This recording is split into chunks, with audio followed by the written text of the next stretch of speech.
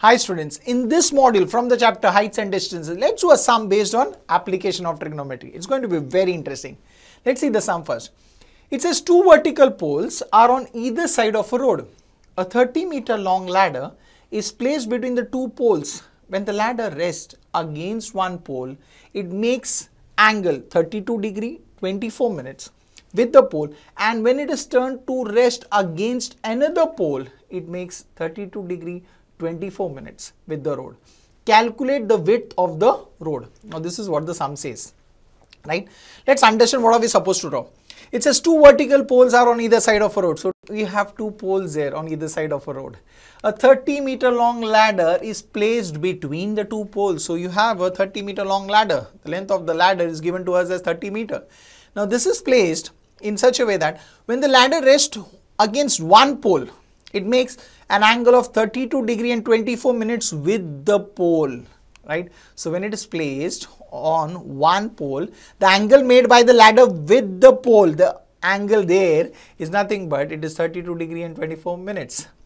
And when it is turned to rest against the another pole, now it is rest on the other pole here, it makes 32 degree and 24 minutes with the road, right? Very important thing to be noted there. When it is rested like this, the angle made by the ladder with the road is nothing but 32 degree and 24 minutes. Very important thing, right? First with the pole, then with the road, right?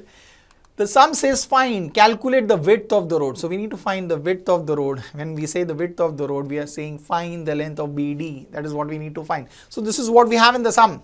Let's think of how are you going to get this. It's going to be very easy, very simple. Let's see the sum. Right. So here we are going to describe it first. We'll say that AB and DE represents the two poles. So that is what we have there, right?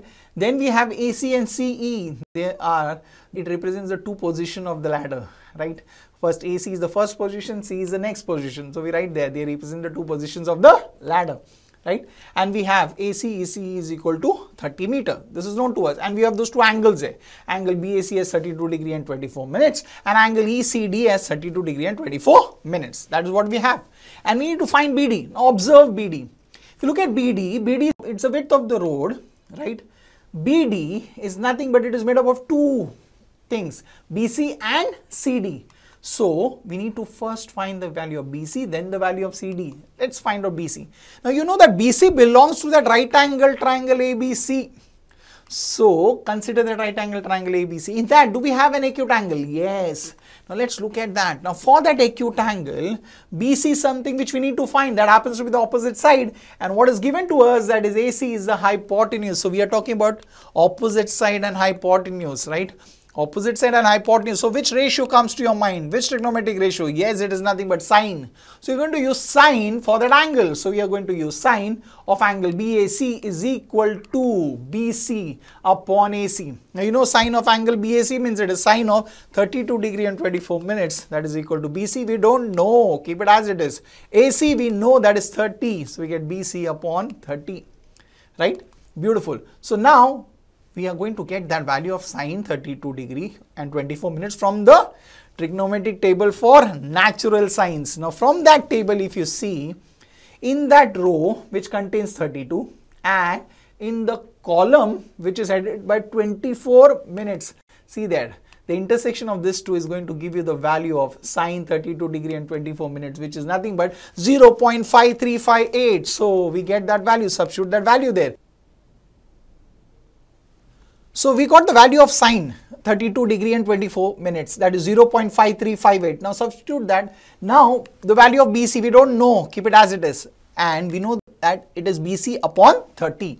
So now BC is equal to 0.5358 into 30. So now we just multiplied and the product which we get is the value of BC, that is nothing but 16.074 meter.